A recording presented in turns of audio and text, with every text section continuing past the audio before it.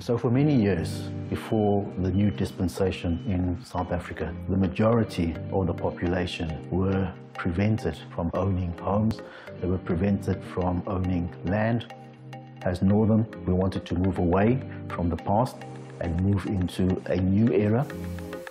So we started building houses in developments for our employees and giving them the opportunity to buy a home for the first time.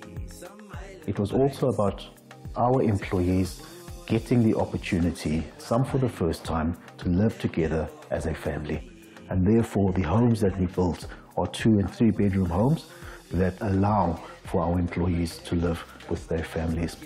I think that as we're getting a younger group of people that are coming into the workforce, it will give me great joy to see young people get on that property ladder with the assistance of Northam Platinum.